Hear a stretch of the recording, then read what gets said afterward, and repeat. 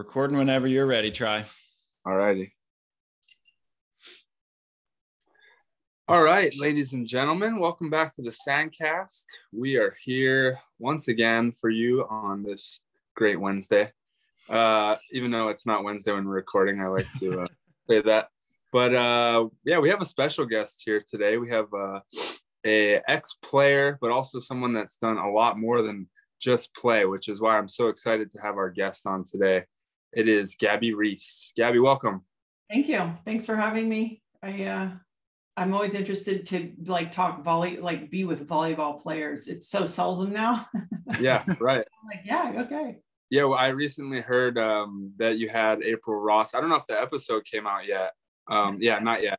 But I saw that you gave us a little teaser that you had April on. So, and I've heard you a lot, I think on Rogan and I don't know, your podcast and whatnot. And it's rare that you actually are talking volley. So I was excited to get you on, and I was excited to hear that you had April on your show. Yeah, no, that was a real treat for me. Obviously, like anyone who plays volleyball, I have a sort of a really deep and profound love for the game of volleyball and what, obviously the fun of it and the competing, but just also like really what it can do for someone's life. Yeah, for sure. You've been kind of out of the volleyball space for a little while though, huh? Yeah, a long time. The last time I played, they were sort of making an attempt to bring fours back. And I was pregnant, 5 months pregnant. And I was still training, not playing volleyball, but I was fit enough that I was like, yeah, okay. Because I really also loved that game. Yeah. And so I was like, if there would be any way for that to happen. So that was sort of the last time I played. And that was probably 12 or 13 years ago. And I thought it would be a great feeder system, but now you guys don't need it because they have doubles at university. Right. But prior to that, it was like either using fours, which is good visually, especially if you're going to be on TV because it's fast. Yeah. However, you could also use it a la Elaine Young's or Nettie and Jenny as a feeder for the doubles game because very few athletes, unless they lived in Southern California, could come out and just get going. Holly McPeak, Manhattan Beach, okay. Carrie Walsh, weird phenomenon and talent. Okay, Misty May grew up her whole life playing. It's like, so for me, it was also part of that. And I thought it would just also potentially bring even more attention to the game of beach volleyball. But, yeah. A force actually, there's a little fire lit under it right now. Getting a little resurgence. Yeah, because there's these boys, the McKibben brothers, they're making a lot of content these days. They're kind of like leading us in terms of making content and whatnot. They're doing a really good job, and they've done a few force events. And what they're seeing is that people online, they'll watch 2 or 3 times as many people will watch videos if it's force. And so they just put on a little tester event in Austin that we all went out to. April, Taylor, the Crabs, me, a lot of really top level athletes. And we just had a blast. Like, it was just so fun for us. The fans were engaged. There's something about fours that definitely is worth us keeping it alive for. Well, and I always said it could be a coming in or going out of a player's career. So if you were new, you get indoctrinated through the sport, but also maybe if you were a little bit older, but you were sort of good enough at one of those positions, like let's say you were a mature setter, but you didn't want to be knocking around on the doubles tour anymore. If you could set, you had a game. I mean, obviously the middle part, some of those things are actually harder in a different way because you actually have to kind of put the ball away. But I sort of saw it as it could also be bookends for players, potentially, from doubles, things like that.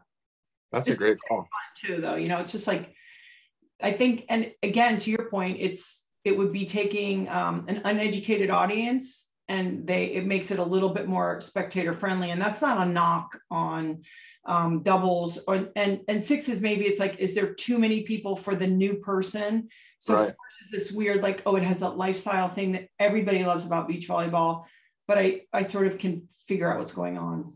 Yeah. They even did snow volley. That was fours, right, Travis? Yeah. Snow was threes. Oh, 3. Oh, that was threes? Yeah. Yeah. Grass is 4, I think, right? I think grass, it varies. There's so many different formats. I know that grass in Wapaka's threes, in Pottstown, it's 2-on-2. There's probably fours grass. Grass is picking up steam too. It's not for me either. I mean, if you want to get injured, go play some grass volleyball. Yeah. And if you really want to get injured, go play snow. It was a blast though. I'll lose a finger if I just walked out of the water an hour ago and all my fingers were white because it was so cold. Yeah. I can't play snow volleyball. Yeah. But Gabby, you're probably in a pretty rare classification of people who played professionally in volleyball in 2-on-2 on the beach, in fours, and you had a pretty good career indoor as well. You did a little bit of everything. Yeah. I mean, I think there's a few of us. I think, listen, if I can be really honest, I fell completely into playing volleyball at every level. I played a little bit when I lived in the Virgin Islands. And then when I moved to Florida, my junior year of high school, because I was 6'3" and 15, they sort of direct you to like, you'll be playing volleyball and basketball for the school. And I remember so clearly feeling in the way, and like, I didn't want to, make mistakes or, get in people's way and things like that. And so when I was given offers to go play in college, it was a real surprise to me. And then even when my freshman year of Florida State, because there was 8 freshmen on a 12-girl roster, wow, we had to play. So there was sort of like a different level of responsibility. It wasn't like 2 freshmen coming in. It was like, well, you'll get to play next year when the senior middles leave. It was like, no, you better get it together because we need you to play, which was a great thing. But I sort of learned how to play volleyball in college, and then I was working. It was like a pretty interesting time. But then when I came to the beach, I came out to play doubles. And Holly McPeak was actually generous enough I played against her in an NCAA tournament in college. And she was kind enough to let me be a practice dummy for her. And by then she was already, it was like her rookie season, maybe her second season. And she was, sort of great coming out of the gates. And out of that, I ended up getting drafted into the fours, which really was good for me because I could just get more opportunities and more repetition and more time really competing and playing at a high level sooner than that would have had. I would have been, 1 or 2 or 3 and out in doubles probably for a couple of years. Yeah. So it was a draft for fours? Oh yeah, we were serious. Oh, that's awesome. I didn't know that it was a draft. You can't even believe the stuff that went on, because in my second year, I was the captain. And so then you'd be like talking to other captains and who was getting first pick and what were they going to be getting. Oh, wow. And you'd have to go, I remember going to State Beach, and there'd be a group, you'd have girls that if you said, hey, if you want to play fours, this is your time to show what you've got, you're made of. And I'll never forget, actually, Katie Eldridge, who was a great player I played with for many years, right sider. And she played at Cal Poly, very unassuming girl, right? And I was leaving State Beach, and for some reason, somebody talked to me, and I turned, and in that moment behind them, I could see her, and she hit this ball that was so heavy. And I remember thinking, oh, I didn't see her. And so it was really cool. You would go and just see all these players and try to piecemeal a team together. And like my rookie year as a captain, because I brought Nike in, I finagled. I actually wrote a handwritten note to Phil Knight and said, will you buy a team so I can have a team? Because otherwise it's an inch and a half logo restriction. Right. If it's another team with your logo, right? So I wrote a note and said, hey, if you buy the team, I can swoosh it out and it's not going to cost you a bunch of money. But I was like imposter rookie, Karen Kemner, Tara Cross Battle, and Leanne Sato I drafted. And I don't know if you're familiar with any of those women, but Karen Kemner at the time was the best indoor player in the world. Okay. And she was a left side player who didn't have a lot of experience on the beach. And these were very badass indoor USA volleyball players. They were not really beach players except for Sato. And, I was like, okay, here's your uniform. And if you feel like it, practice at 2:30 would seem like a good time, Yeah. It was like, and what was interesting is in some, like with Karen, just because I have more experience, I was a better beach player than her.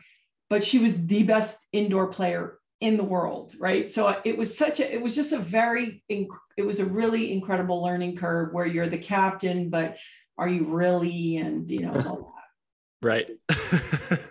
Interesting. And then the drama of the people that you didn't pick being on the other side of the net later. Oh yeah. Or your old teammates that you wanted, but you couldn't hold on to your whole team, right? You had to release 2 players every season. So you would hope that you'd be like, okay, I'm going to release the people I think I can get back up again. And then when they would be picked up by somebody, like I had a setter, Stephanie Cox, she played at UC Santa Barbara and she was a great setter and we had a great chemistry. And then, you know, Kim Oden, I mean, like, you know, she picked her up and I remember being really pissed and like, it was all this stuff. And then I had to play against, it was just a very interesting thing. And that was the only bummer, and it was fair, but you couldn't hold on to all your players every year.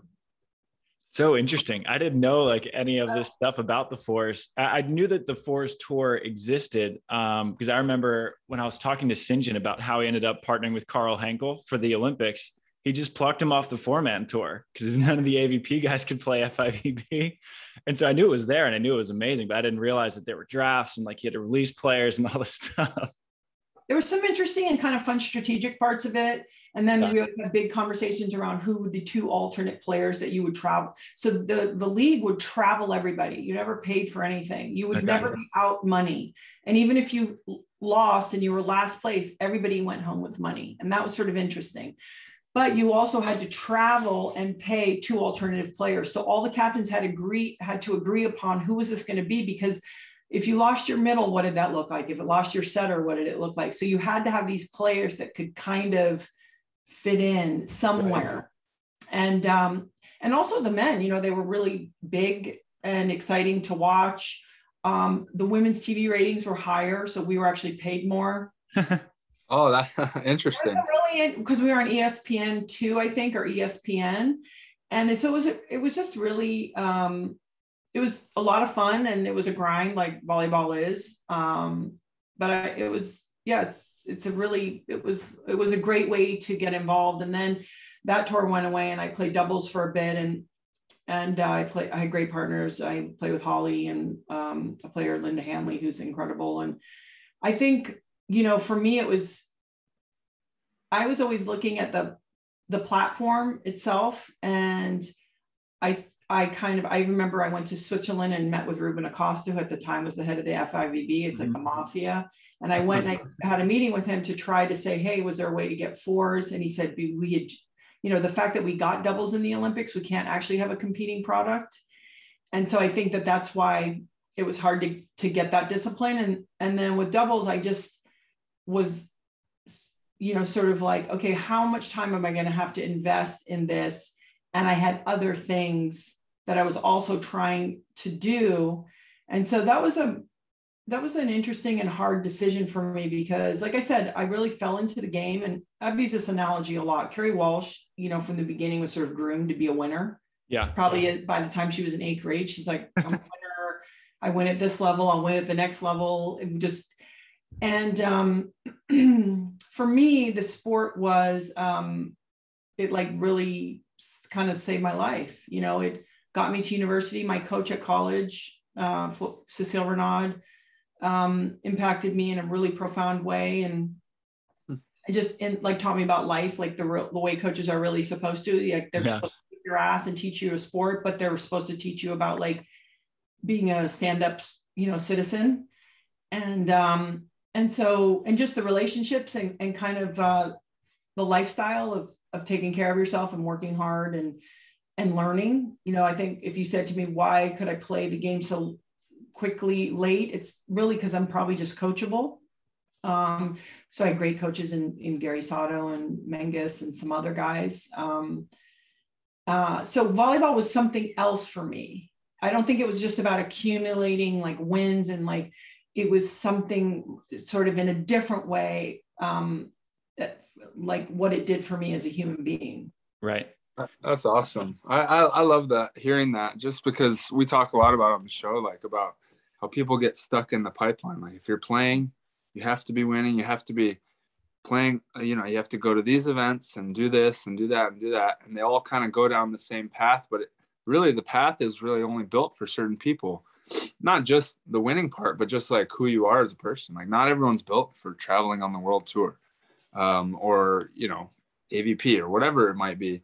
But I love hearing like that you had so much success, just kind of going about it in your own way. And I think I kind of want to like encourage everyone to do that. Obviously you have to try to make a living, but you got to find your own, what do you call it? The blue ocean, right? Like your unique path through the journey in volleyball.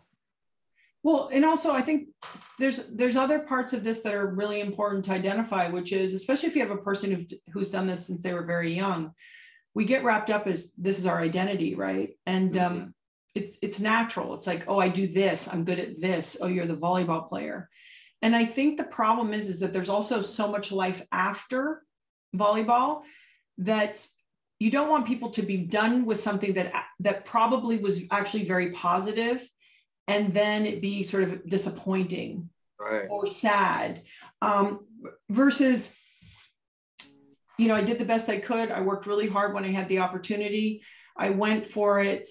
I'm a stronger person for it. And I can also, I tell all athletes this, because, you know, Laird and I see a lot of athletes. You know, a good example would be like a college football player, All-American, could go to the pros, but we know how hard that is, right? 1% of college athletes play professionally and their knees hurt, and it just didn't happen. And I'm like, the thing is about athletes is you're a loaded gun. You just have to figure out what's your next bullseye and not be defined by, you know, like even Laird, who I don't know of an athlete more intertwined in their sport than him. He's like, yes, but I'm not a surfer. I'm Laird. And one of the things I do is surf, right? And so I would say to players, don't imitate people, right? But also when you're doing the sport, don't wait until you're done to figure out what you're going to do next. And that's a very hard thing to do because it takes so much energy and effort to play that game well at that level. I mean, I used to joke that I spent 90% of my time training and playing volleyball, and 3% of my income at that time, or 5% of my income, came from beach volleyball. I was like doing all these other things to try to make it happen. And so the thing is to look up once in a while and like look at the horizon and be like, well, who do I think I'm becoming? What's calling me? What interests me? Because the other thing is people will help you more weirdly when you're in it. Like if you want to seek out a mentor or do something in your off season, people are more apt to help you when you're actually doing it than when you go, hey, I just retired from it. Somehow that makes it harder.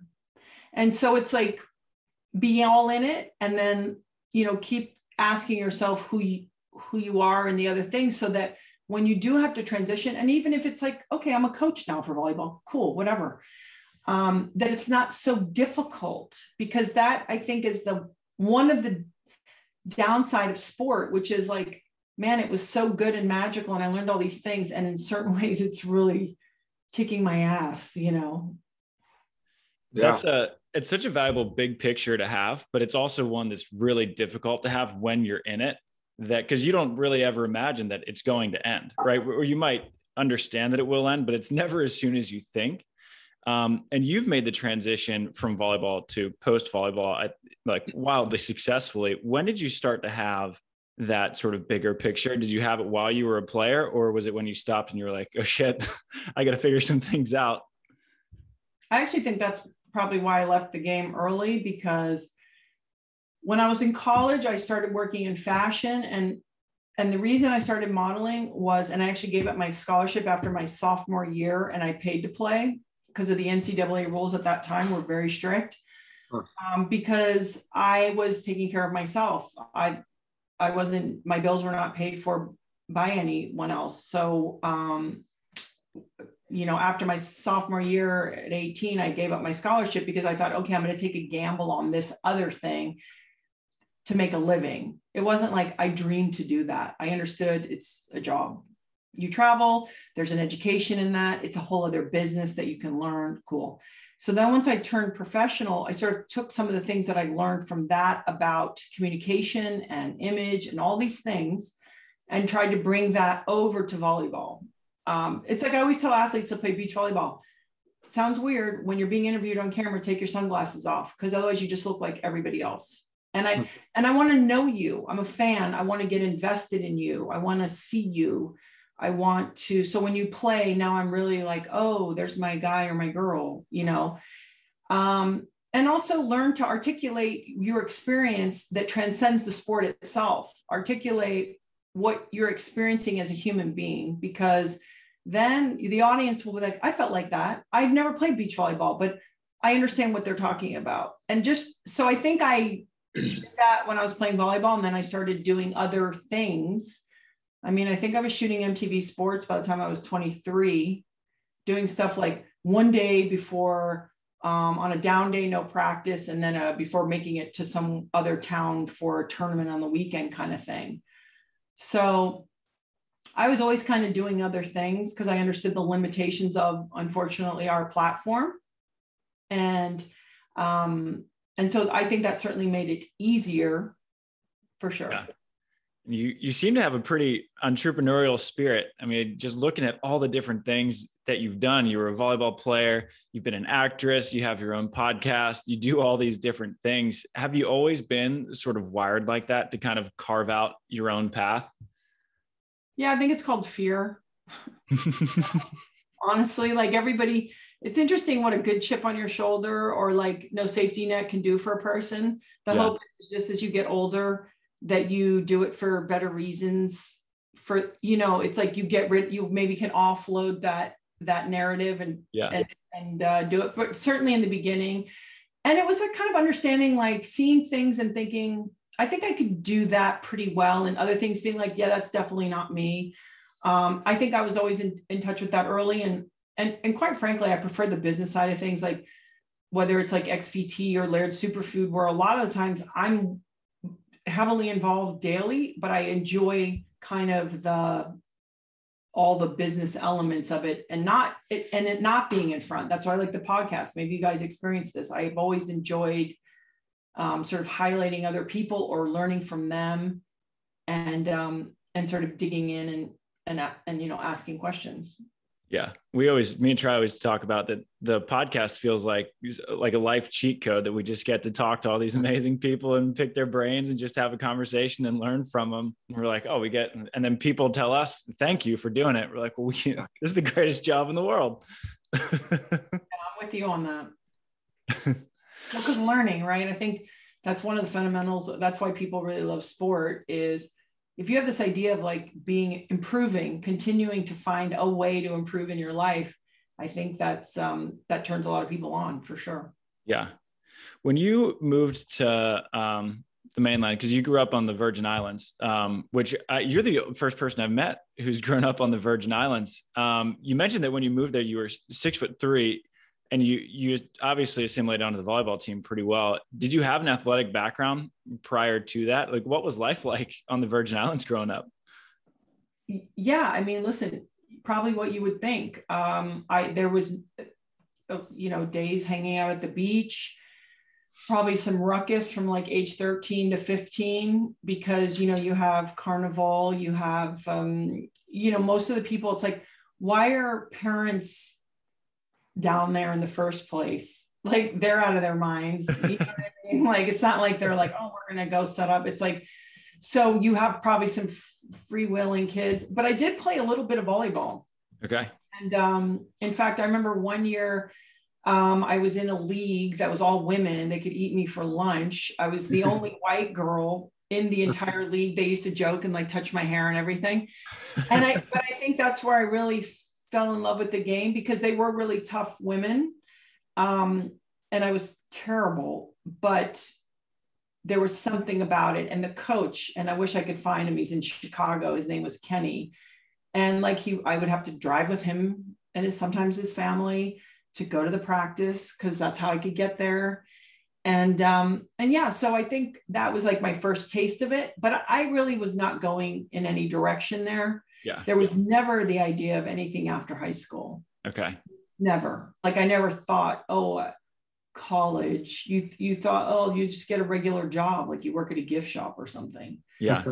And then my junior year, my mom brought me to St. Petersburg, Florida. So there's a lot more structure. So, you know, I think it was really good to grow up there. And also my father, who passed away when I was 5, grew up and raised in Trinidad. So I have an entire side of my family that's West Indian. So it also, whether I understood it or not, was a way for me to kind of connect with that, with my dad's culture, because culturally it's very similar.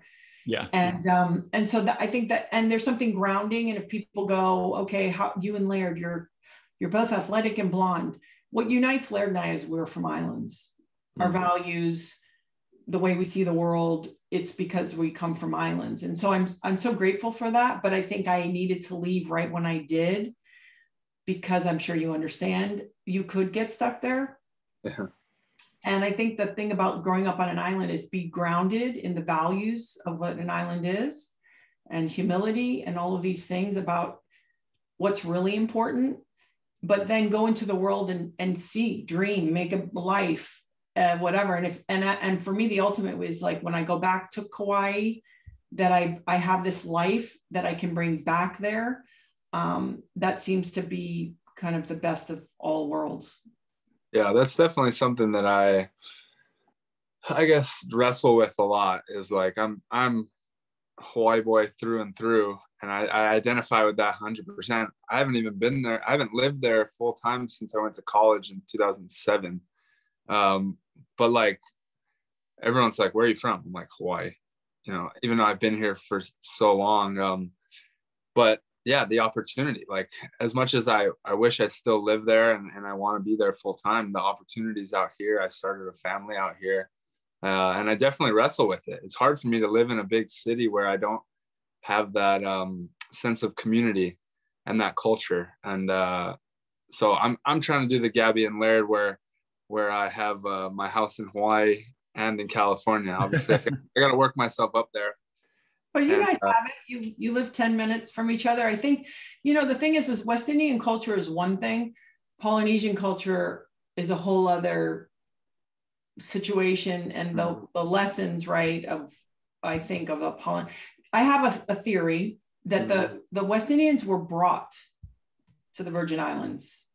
The Polynesians sailed to Hawaii. Right. And so your starting point is already a differentiating point. Very different. And, you know, sort of the soul and, you know, family element of the Polynesian culture that you grew up with, you can recreate that as, you know, in your own, you know, connections. And it's like, if somebody asks you for help, you would help them. It's like, right. You know, all those great things I always laugh at, like, it's loving and they don't take themselves very seriously, but yet it is a warrior culture. So like, okay, take it easy. Like, you know, flip the switch quick. You know, don't stare, just like be cool, you know. So I think it would be important as something to keep alive within yourself, because it was a gift to you that you got to even go there, and, you know, and experience what that is. Laird has that too. Like, they'll be like, "Oh, are you American?" He's like, "No, I'm from Hawaii." And, yeah, no, it's different, right? And yeah, and he always said, you know, I look white, but I think brown, you know, and so it's a really beautiful gift that you have that in there, you know, inside. Yeah. I'm the white boy with the giant Polynesian tattoo on my leg.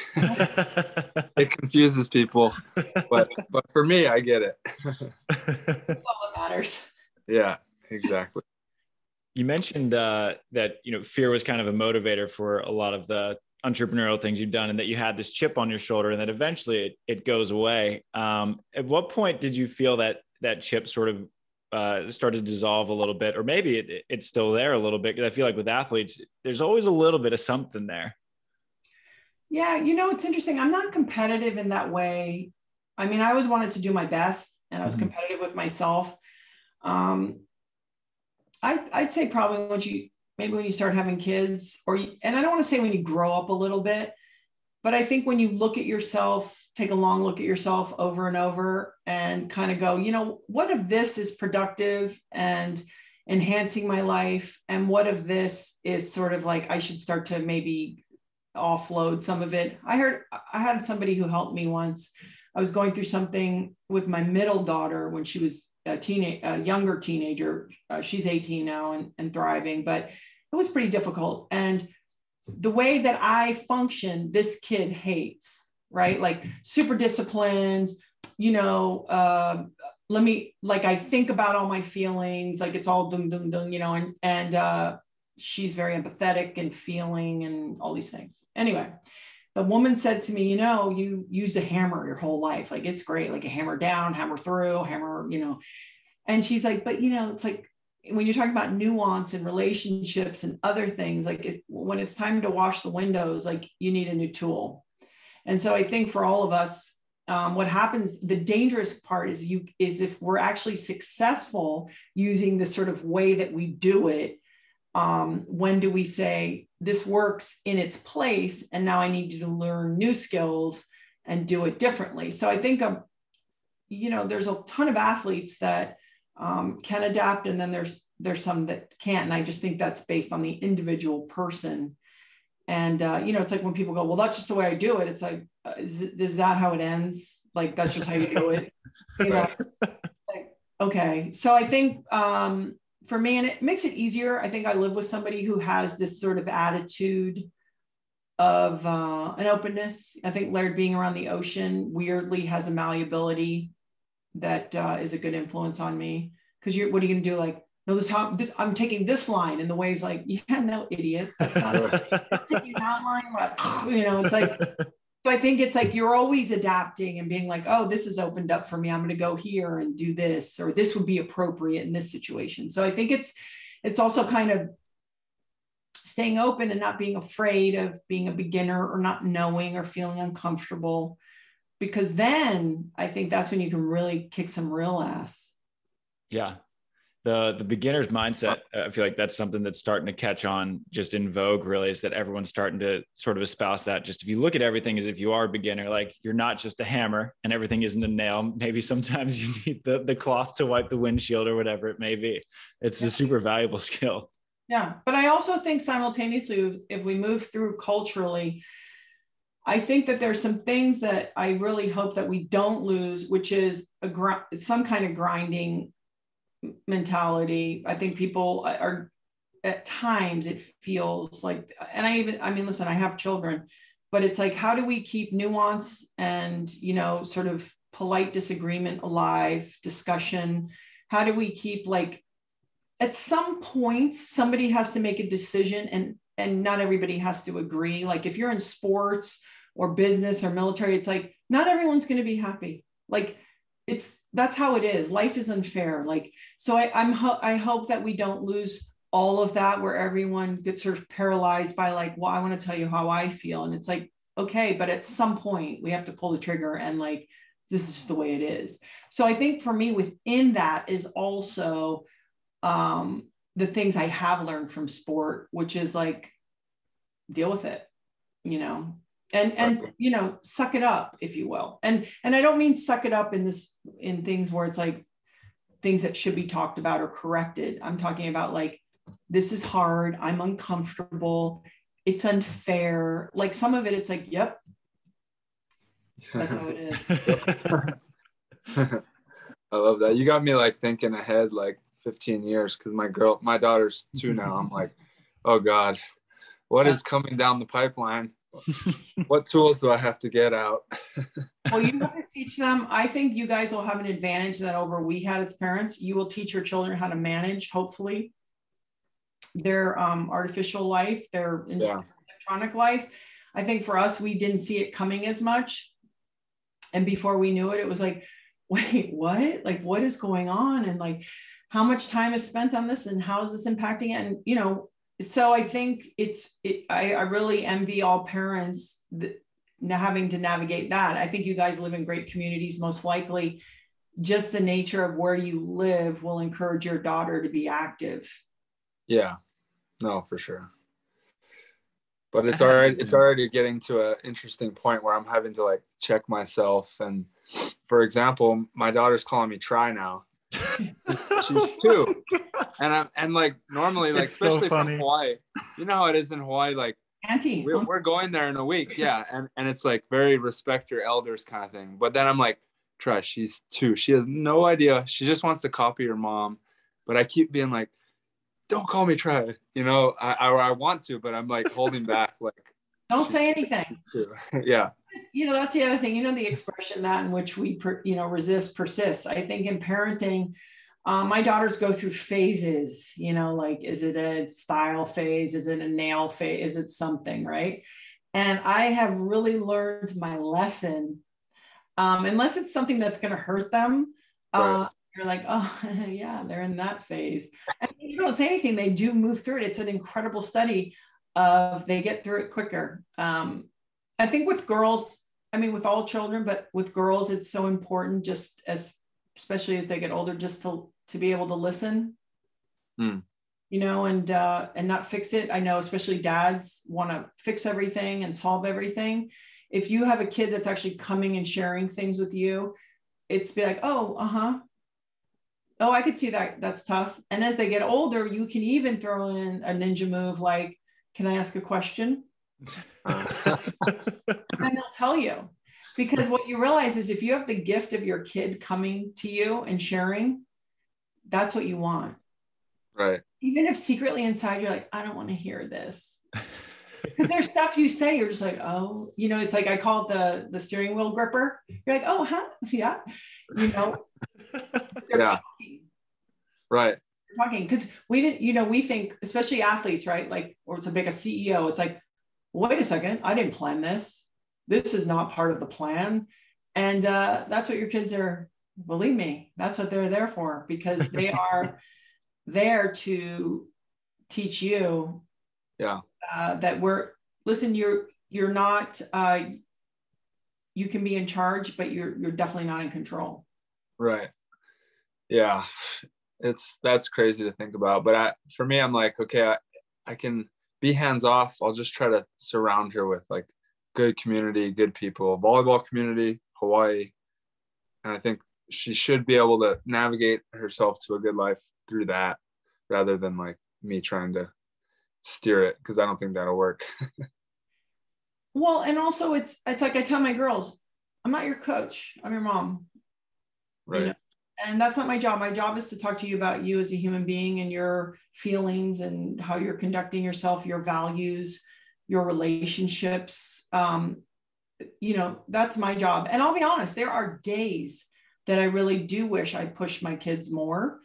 But I also know how hard it is. So I believe there has to be a calling too. And there are plenty of athletes, a la Andre Agassi, who say, yes, okay, I did it and I was good at it, but also I wasn't happy. Yeah. So as their mom or dad, that's kind of antithetical of what our job is. Yeah.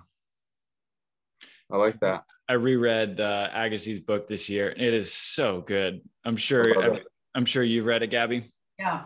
Yeah, it's good, but it's a great reminder too. What, you know, that whole thing about like, what is success? What do we define as success? Yeah. We all know a lot of champions that, you know, they're great at what they did or do, but what do we define as successful? And I think and it's the quiet stuff, right? Like people who are like, oh, they won and they got a lot of money or they have a fancy job title. But actually, for me as a parent, I feel like it's that quiet. It's like, oh, that kid has a lot of friends, or they can set goals and achieve them. They can solve problems. They can adapt. They can express their needs and wants. That's not sexy. But I don't know, like for me, that is a real part of success. Yeah. I feel like you mentioned it might not be sexy. I feel like the sexiest things in life are just the ones that aren't the most fulfilling. Like the most fulfilling aspects, you know, it's not necessarily like winning is great. Like winning Manhattan for you, Tri, was great. But I feel like the most fulfilling part is the fact that you get up every day and you drive to McKell's or you go practice with Jose and you do it all and you're a dad in between. And like all of that led up to the win. And while the sexy part is getting your name on the pier, that was really just a 45-minute match in between all of the fulfilling stuff that was in between. It's weird. I feel like now that I've achieved certain things in my career that I maybe thought I didn't know that I could ever do, now I'm getting to these points. I'm like, this isn't, it's not like getting to the mountaintop and having like this giant celebration. It's like, so it's just great forever, you know. The fulfilling part is having that thing that you're going for, and like knowing that I have something, rather than like, now my name's literally on the pier, and I walk out there, I'm like, it's sweet, but like, I don't like feel like telling people about it, or like, you know, I can't hang my hat on it. I have it, it's there, but I got to move on. Like, it's not fulfilling me at all. Like, I got to move on to another, you know, goal or something. You just start pulling random people. You're like, hey, look at my name. Look at that. Yeah. It'd be nice if I was like single back in like college and I take a girl on a date and walk over. Oh yeah, that's there. Whoops. Right, because then there's a real purpose for that, right? Right. Then there's I think, you know, I think that's a really important point, because I think people, but striving and who you have to be in order to do that is the thing, right? Like, winning is feels so good because it's also an indication that you did the right things. Your preparation was correct, your thoughts, your instincts, all that. But actually who you have to be that disciplined, to work that hard, to grind it out.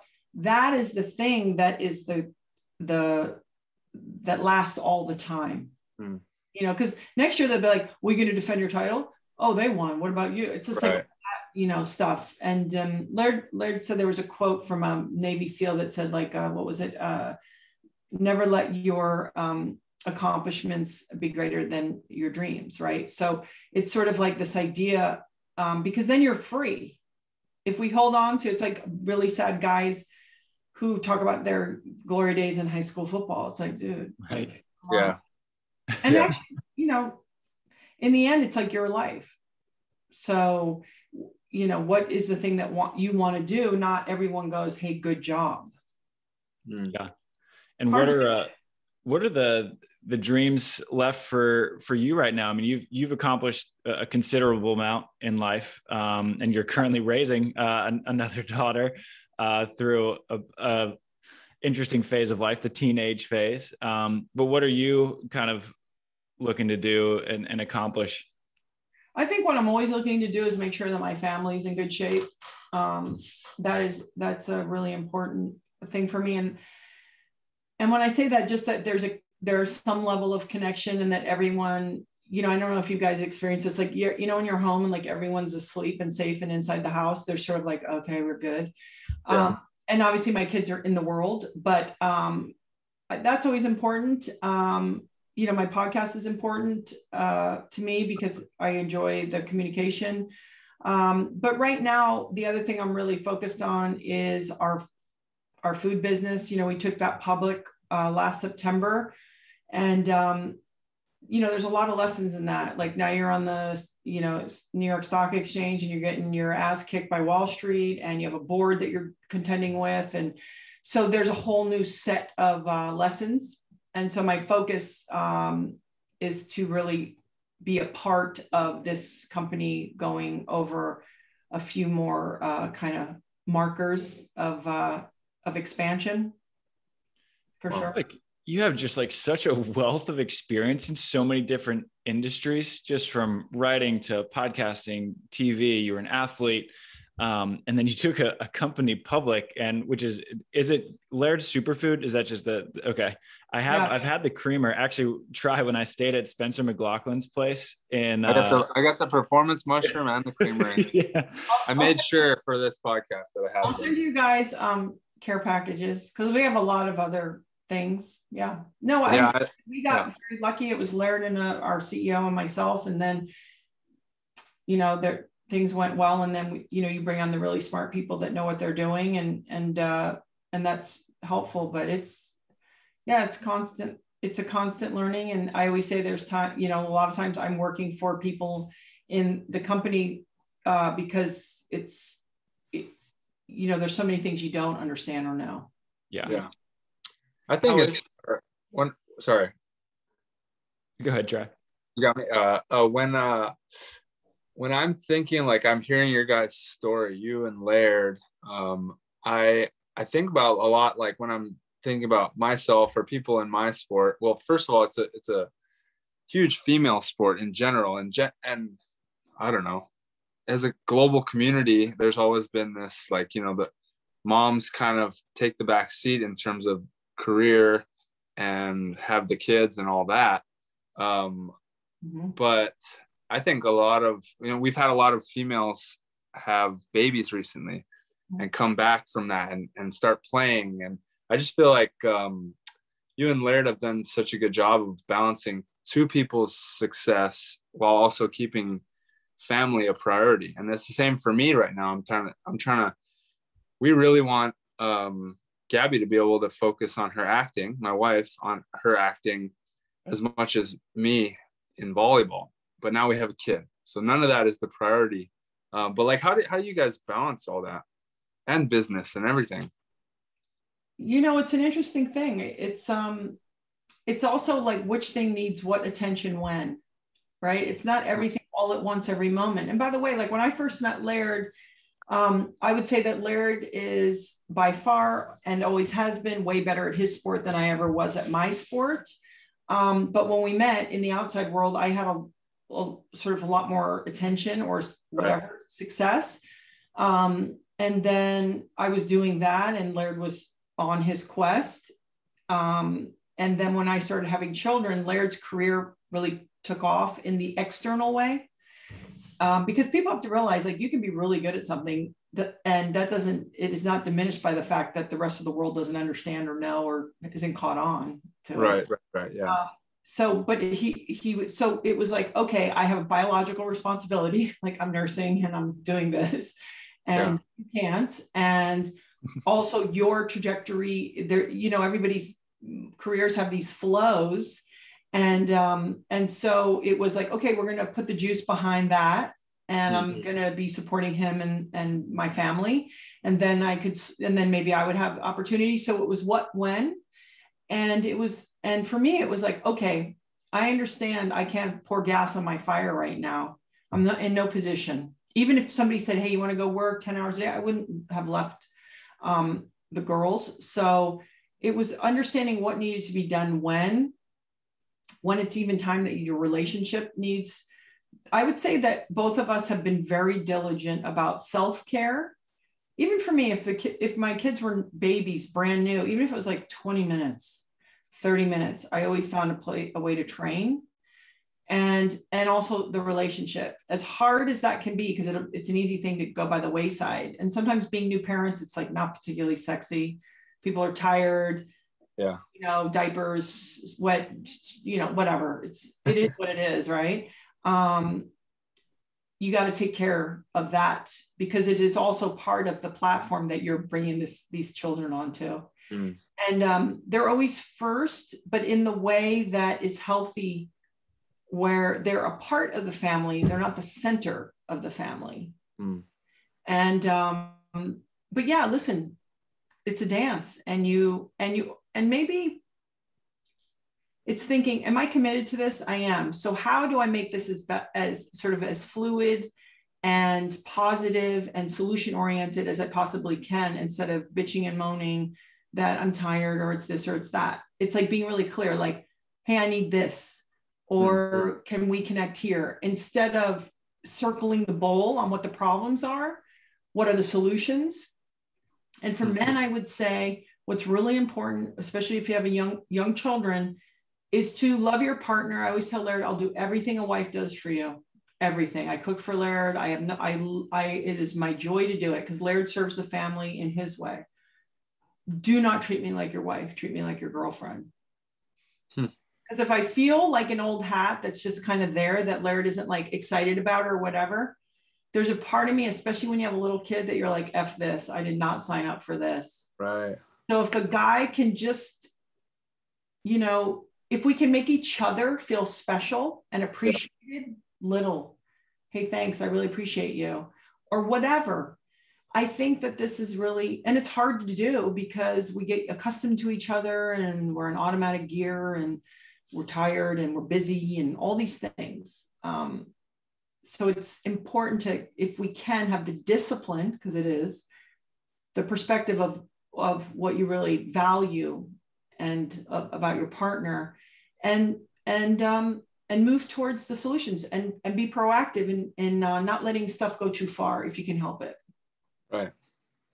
That's super valuable. I'm in the middle of all that stuff, just kind of learning it all as we go. Hopefully that's relevant for, I'm guessing it's relevant for a lot of players, especially on the beach, because it's a lot of players are older nowadays, like playing into their 40s and having kids and coming back and being successful and whatnot. Yeah. And for the females, listen, it's an ass kicker. You always feel guilty. You know, it's you're constantly trying to, you know, do I do too much? Am I not doing enough? It's all that. And I don't know if there's any way to avoid that as a parent, is that constant, like feeling unsure. It's really, it's natural and it's okay. But you just have to maybe keep learning and trying. And that's why Byron Katie, who does a program called The Work, said to me once, some of the best things you could do for your children are listen. Don't change, don't fix it. Try your best. Nobody's happy, but like make yourself pretty happy, because then they know what it looks like. You're modeling for them. And, you know, if something goes up or your kid says something, a powerful thing, if you have a kid that's like, oh, you you can be like, okay, I can take a look at that. That simple gesture to showing your kid, I'm not saying giving them the keys to the car or the reins, because that's a disaster, but being like, even though I'm your parent, I'm going to be humble enough to hear what you're saying and say, okay, I'll take a look at that. Right. But yeah, listen, in this crazy world where we're living in a way that we're not probably supposed to be, we were supposed to like be home. You know, you worked, you know, how far from your house before, you only lived till you were barely 50. I mean, you know, we weren't like, yeah, it's complicated. Yeah, for sure. We're working literally all over the entire planet. Yeah. So wild. Yeah. And one thing too, is like, if you're on the road and you know your wife is at home with your 2-year-old and it's hard, the last thing you want to try to avoid is, like Laird does this to me sometimes. We'll talk about 50 things that are like on my plate that he also will put on my plate when he's off chasing surf, which is your job. Beach volleyball is your job. Yeah. And sometimes it's confusing because people are like, you're playing a game and like he's surfing. It's like, no, that's their job. Right. Good job. Yeah. And then I'm like, are you okay? It's like, are you serious right now? Like, don't do that. Like, somehow make those interactions on the phones really good. Okay, got you. Yeah. Yeah, no, definitely. How was your day? How are you holding up? Hey, I really appreciate you. I miss you guys, you know? Yeah, it's like Olympics time. I just like, I'm gone. And I forget that like she's literally dealing with everything else. Yeah. Plus watching her husband play in the Olympics, which is stressful in itself. I was on the road for about 5 straight months this year, Gabby. So I've taken a lot of notes here. Right. Yeah. Next time I do that. You know what's weird is, unless like I know if something important is supposed to be coming in, if I can't give Laird my full attention, if I'm traveling with work, I don't even answer the call. Yeah.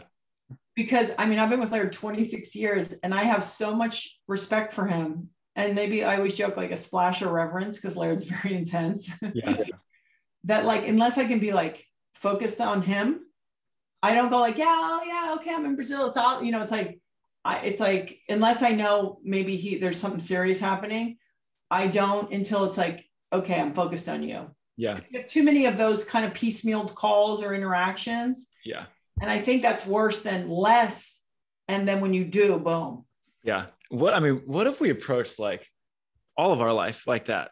I'm just going to do this and I'm just going to dial in and not going to get distracted by Instagram and whatever other gadget we have. We're like, all right, I'm here and here's my attention. I feel like we'd just be so much more effective doing one thing at one time than trying to do 32 different things at the same time. My husband is very much like that. So like when Laird looks at you to talk to you, I mean, I need 30 seconds with Laird. I'm good. Like, I love you. And I'm like, I'm good. It's not looking at his phone being like, love you, babe. You know, it's like, it's so intense. And I've learned a lot from that because I can multitask and be in my brain and be like all over the place inside. And I've learned, like, just even with the kids, right? I'm looking at you. I always say to my girls too, like, I take the phone, they go, hey, can I ask a question? I put my phone down. I'm listening. Yeah.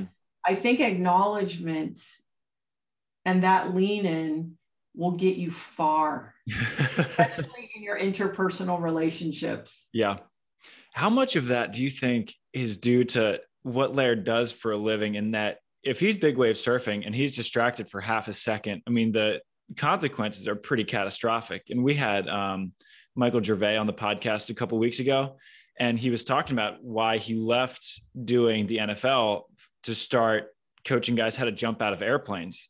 He's like, because these guys are present and they are dialed in and the consequences are real. And he said, I wanted to learn from them how they get their minds so dialed in. And I feel like Laird, because he's a big wave surfer and he is in an environment of extreme consequence, that he can apply all that to his regular life, where when he's talking to you 30 seconds and you're like, that's full attention. I'm good. Yeah. Well, it's that. And it's also growing up a white kid in Wainiha Valley on Kauai. You better pay attention. What's going on? And I think that's Laird's main motto. He always says, like during COVID, he's like, people have got to pay attention. When you drive your car, pay attention. Like, look around, know what's going on in nature, right? Like we're losing our naturalness of like, what is my surroundings? What's happening tonally? What is this person's body language and their voice?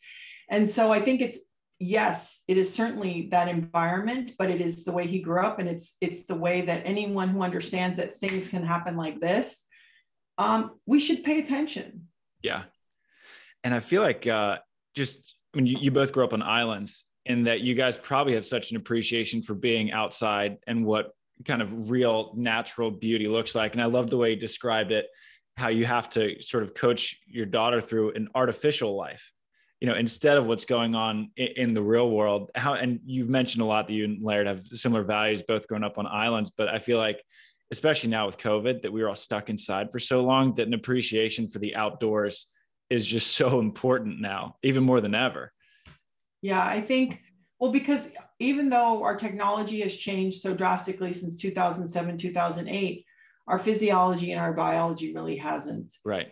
So what really makes us feel good are still the same things. But those take effort and they happen slowly, right? Like when you look and you go out in nature, everything's happening at a tempo that's slow, because that's actually what's good for us. Yeah. But the tricky thing is the phone is so fast active and moving and exciting and clip, clip, clip, clip. So I think our kids' brains are getting hardwired accordingly, where the other is almost like torture now. Yeah. But that sense of well-being and calm, or if we talk about peace or not having anxiety, that comes from being connected to that natural self. And that's the thing. How do you teach kids that without it being woo-woo and like, it's so precious, look at the sunset? It's like, how do you make it sort of just like a very regular part of their life, and that they intuitively understand, that makes me feel good, and they learn how to seek it out for themselves. Yeah. I feel like, Tri, you're doing a good job with that. Naya she's a water bug, Gabby. She's like constantly just charging around the beach naked, getting in the water. And well, I know when you raise a kid around water, you know, and she sees me going in, which I've learned I can't force her, because if I make her wipe out once, then she doesn't want to do it for a week, you know. So I'm just kind of trying to show her how to do it, but she doesn't like the water here in Cali. Like we go to Hawaii, she's obsessed, and then she's yelling, "I want to go swim, Dad," or try now. And then I put her feet in, and she freaks out over here. So she's definitely excited to get back to warm water. Nobody hates warm water. Oh my God, yeah. No. So bad. I wear the full 4-3 wetsuits at all times. Like everyone else is like, "You're gonna be too hot." I'm like, I will not be too hot. Trust me. Gloves, booties, everything. Gabby, before we let you go, I wanted to touch base a little bit on the XPT training. I'm stoked that I got the invite to go to go check it out. Really excited about it. But what do you guys got going on up there with the XPT, which stands for Extreme Performance Training? You know, XPT was just born out of our natural lifestyle. And there was a volleyball player who's my very dear friend, Jennifer Meredith Castillo. And we were roommates, and we played kind of around each other. We actually never really on a team too much, but we've been, you know, friends. She played at Pepperdine and then played on the beach. But Jen was like, oh, you have to put this together and share it with people. And I was like, what value could this possibly, what could we do? So she put together these events, these 2.5-day events. And what it did is 14 years ago, Laird started and using us as crash test dummies, messing around in the pool, and in an effort, because he doesn't like just lap swimming. And out of that came this idea of breathe, move, and recover, because breathing, it's pretty essential. And if you talk about performance and recovery, it's really important. I love the fact that it's free and you can do it anywhere. And most of us do it incorrectly, just natural because of our lifestyles and such.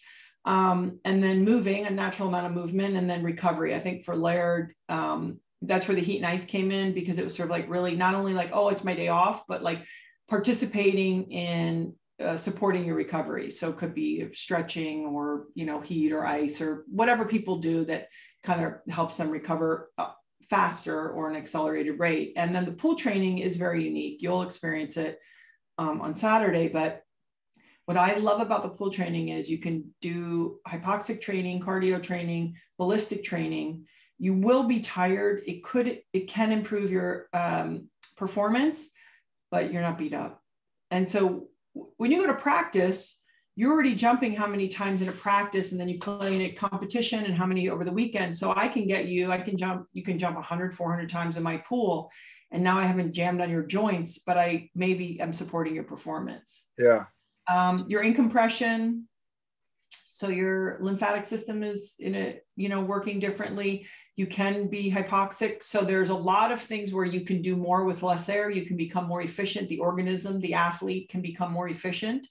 So there's some real scientific and interesting things. Not to mention, it is an environment, because there is some of the time no air, where you really see yourself, where you go, oh, I kind of freaked out. And so you can bring all of that onto the court or field. And I think it's really, I believe that all your training should help you just be a more efficient organism. How you want to do that? Volleyball, football, life, business, relationships, that's on you. I'm stoked. I'm so excited. Are you bringing anyone? Say that again. Are you bringing anyone, or are you coming solo? Well, I was going to bring someone to film, but maybe my guy, Travis here. I took Travis surfing the other day, and he was just charging. I was like, maybe don't take off on that wave. And he's like, it's just water. I was like, yeah, we'll see. So maybe Travis needs a little bit of that training. I like it. It's really good. And listen, I've had people come in here that NBA guys that really aren't exposed to water, and they're not even particularly comfortable or can swim. They are jumpers though. So it's like, we know we can put everybody in an environment. You guys will be great, but in an environment that they can be successful. It's really interesting, actually. Sweet. Yeah. Travis, you gonna make it, Travis? I'm on board Saturday. Maybe we go surf Malibu while we're at it. I'm in. You know, I'm not scared to go down. Yeah. I'm a terrible surfer, Gabby. I think ignorance is bliss. You know, that's the thing. When you don't know sometimes what can really happen, because it doesn't take a particularly large wave to really create some damage. Yeah, right. Enjoy that, you know. Yeah. Mother Nature will scare a little. She'll humble me soon enough. That out you real quick. Yeah, no joke. Love it. But that was awesome. Yeah. Well, Gabby, thank you tons for taking the time. I know that you're crazy busy being a parent and with the company and everything else you got going on. I know you do a bunch of shows and have a podcast of your own. Before we let you go though, where can our listeners find you and all the things that you're doing? Well, my podcast is very originally titled. It's the Gabby Reece Show. And I'm on Instagram at Gabby Reece. And and I really appreciate, like I said, volleyball was a really important event, and sort of place for me to grow up and to learn and to come across great athletes and great coaches. And I think it's, for me, was like, when they say what sport is really about, you know, it's like, how does it make you, how does it enrich your whole life? And it certainly did that. So I appreciate, just, you know, it's always still fun to talk about it. And I never particularly enjoyed like traveling on the weekends. And then, see, guys do this easier. This is one very funny part about volleyball. Guys can be like curse at each other on the court. You see them later, and then they're hotel lobby together, and you're like, what's up? Chicks don't do that, right? Like, it's so, everything's so personal and intense and heavy. And I think that part of it all kicked my ass in a real way, because it was like, oh, you know, it's like you know, they're all in the players' tent. It's just like, oh, you know, so that part was so interesting for me, because it is interesting. I have a theory that women have to ramp up to be that competitive and almost go into their masculine, where guys can flip it like a switch. And also they learn not to take things personally, right?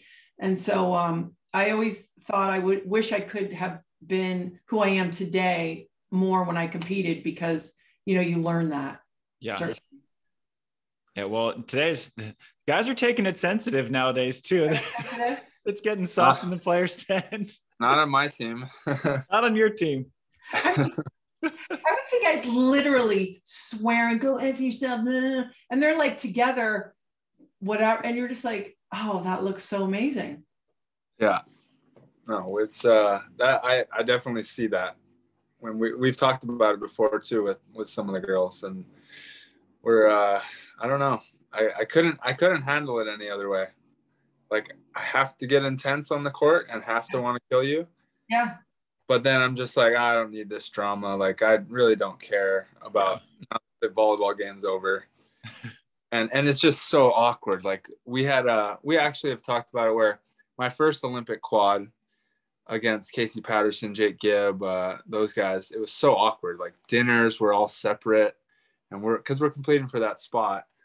And this time around, it was like, we all kind of like, we're over it. It was like, that was really uncomfortable. Let's just compete and then be over it. Yeah. But yeah, it is. It's just that was always a fascinating element for me. And I was always like, I just, you know, like, it's so draining. Yeah. Oh yeah. It was, yeah. I might've played longer actually, but. Love it. Well, we loved keeping you involved in the volleyball community, and kind of reintroducing you to the younger community that's coming in now. And yeah, it's been a pleasure, and I'm super stoked to get in the water up at your house. Yeah, that's my home address. Nice. And yeah, you know, Carrie Walsh doesn't know this, but her playing actually kept my part of my volleyball life alive years longer, because everyone was like, oh, it's tall blonde, like and then like I just like, yeah, that's Carrie Walsh. That's oh yeah. That's awesome. I've heard never. Love it. Well, we're excited. I'm really excited to hear the April Ross episode come out on your podcast. When does that drop? I think it's out in 2 weeks. Yeah, she's intense. She's intense for sure. You know what I like? I was sitting across from her, and when we were doing the interview, I mean, I like many things, but I was looking at her and I go, you know what I just realized about you? Because I don't really know April, you know. I go, you don't have any chick female drama. I just know. And she's like, oh, she says, she walks up and she's like, what are you guys talking about? No. And then walks away. I love it. I'm like, that's the way to be. Yeah. I feel like she's 40. So that's the thing, is the art of when you finally go, I'm going to tell you how I feel. It's okay. Like it's all part of the deal. And I think that's so beautiful to watch, to see her. Now she's there. She probably got there a lot sooner than a lot of other female athletes, and healthy and excited about playing. It's like right on, you know, it's really cool. Yeah. Yeah, you want to talk about an athlete who has that sort of Laird laser focus. April's one of them. Yeah. It's great. Just here it is. Okay, so yeah, and whatever you wear, just wear shorts that you know will stay on. No scruffy waistbands. No squinchy waistbands. Don't get European on me. Bring your like tie something. Board shorts, real board shorts. There you go. Yeah. Well, thanks, and I'll see you Saturday. Nice, love it. Sounds Thanks good, again, Gabby. Aloha. Thanks, Gabby. Bye. Aloha. Shoots. Shoots.